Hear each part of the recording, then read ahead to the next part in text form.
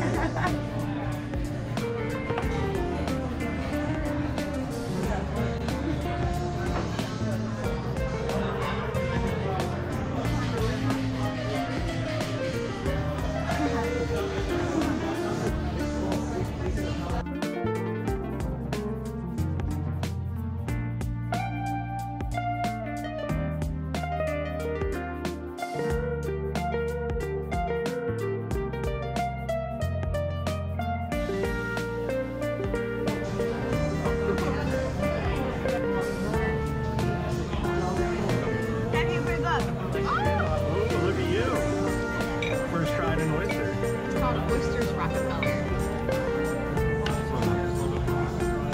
Mommy, I want to take this oyster home with me. Was it hot? It's fine. I can eat it. Mama, when we get home. A pound of snow crab. Can I do half a pound of stone crab? Stone crabs? And for baby girl. She is gonna do a pound of these snow crabs. Oh wow. No. Right, that's you. This is you.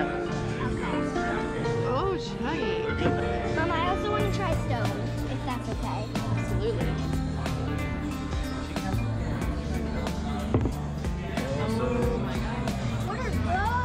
Crawfish and mussels.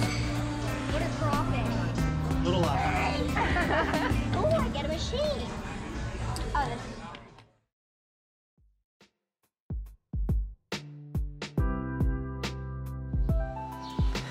Seafood is one of our favorite meals here at Chasing Summer, and it's cool because all of us actually like it. Even Grace, who can be a little picky with her food selection sometimes. Growing up in Pennsylvania, it was really a rare and special occasion for us to get things like crab, oysters, and crawfish.